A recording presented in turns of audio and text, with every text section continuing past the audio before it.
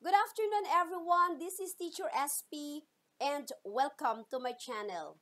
So kung bago lang po kayo sa aking channel, mag-subscribe, like, comment, and hit the notification bell para updated kayo sa mga videos tutorial ko. So sa hapon na ito, ako po ay magtuturo kung paano po mag-simplify ng zero and a negative exponent.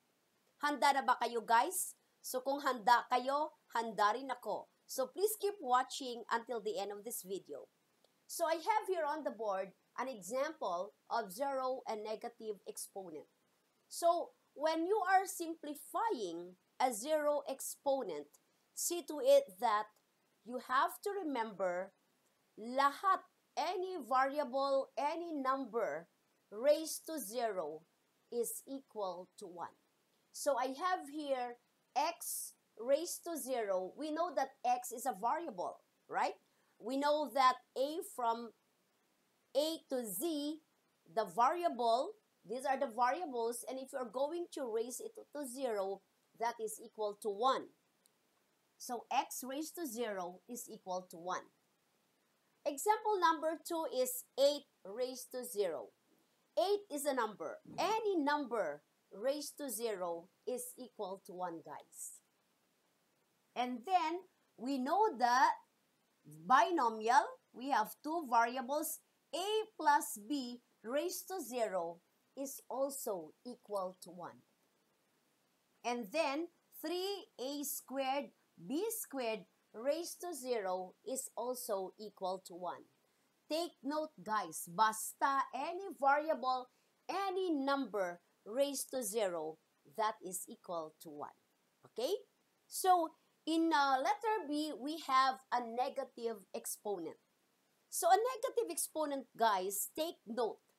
Ang gagawin natin, we are going to check the numerator and the denominator. So, in example number 1, x raised to negative 1. So, we know that x ay nasa taas. At any variable, any number, kapag isa lang, ang denominator niya is 1. So, what are we going to do? Babalik ta rin natin. You have to get the reciprocal or the inverse of that. Okay? So, we know that x ay nasa taas. Gagawin natin, ibababa natin para ang kanyang exponent ay magiging positive. So, therefore, the simplified form of x raised to negative 1 is equal to 1 over x. Okay? And then, for 8 raised to negative 2, okay, the denominator is 1. So, what are we going to do? Babaliktarin mo pa rin, get the reciprocal, 8 squared. But, you have to simplify. We know, guys, that 8 squared meaning 8 times 8. Dalawang beses mo imumultiply ang 8 sa sarili niya. So, 8 times 8, that is equal to 1 over 64. Okay? So, did you get it, guys? For our example number 3, if we are going to simplify this, we know that x raised to negative 2 magiging x raised to negative 2 over 2 raised to negative 2. Ano ang gagawin natin? So, ang gagawin natin, pagbabalik ta rin natin ang dalawa. Ang x negative 2, ilalagay sa baba. Ang 2 negative squared, ilalagay sa taas, which is the reciprocal of that number. So, magiging 2 squared. So, magiging positive na because we transpose it on the upper side. On the upper side, transpose it sa baba, magiging x squared.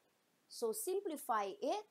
2 squared, that is equal to 4 over x squared.